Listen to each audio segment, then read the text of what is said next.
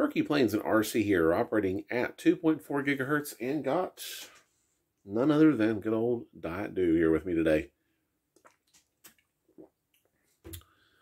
Alright, so let me go ahead and give you guys some updates here on this mystery ship that I have been working on. Now, one of the things that I did on the mystery ship, as far as the, we're going to talk about the fuselage today. On the fuselage, what I more or less did was I created an extended, much longer mini power pod as to serve as the basis for the actual fuselage frame itself. And then once I had got that constructed to length, approximately, I went ahead and followed the guidelines on the sketches that I had to go ahead and make my formers and installed those on the power pod itself. So as you can see here in some of these pictures, this is more or less what I've done. Create a large power pod and then attach my formers in the appropriate places for that. Now on those formers is where the actual outer skin is going to go ahead and get applied. Alright, and here is the fuselage in its current state. Of course, I have the motor right here and the ESC mounted on the former there. There is going to be another former that's going to go around where the motor location is, but that'll probably be one of the last steps I do.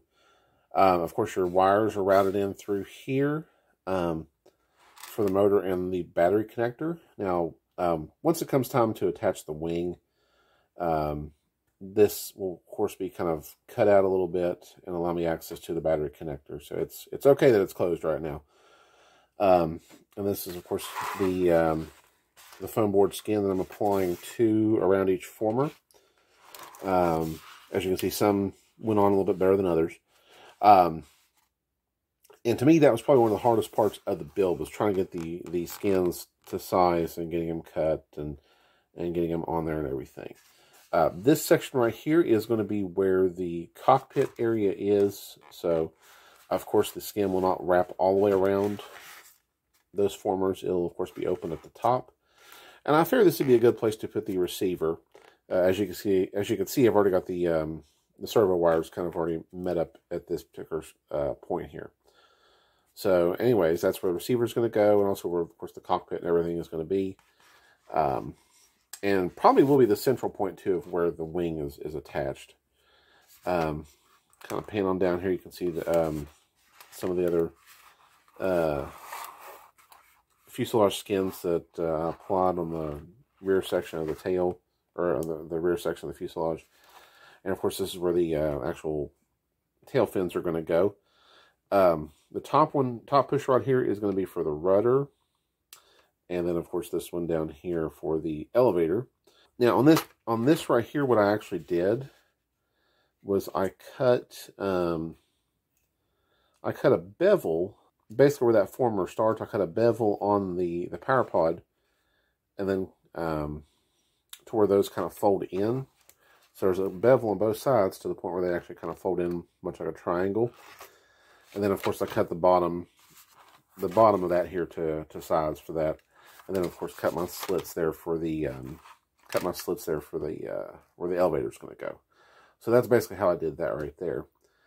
And basically all that's left right here is just to go ahead and get the tail section added on, and then get my last little skin piece to kind of go around that. And then, of course, attach my linkages and everything like that too. So that's where we're at right now with the mystery ship fuselage.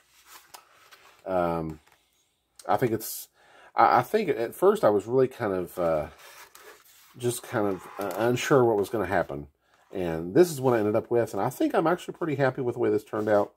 I think it turned out to be pretty decent. So, but I'm at the point now where there's just only a few more major steps really left to do on the fuselage, and then I can start attaching the wing and then start doing some other stuff.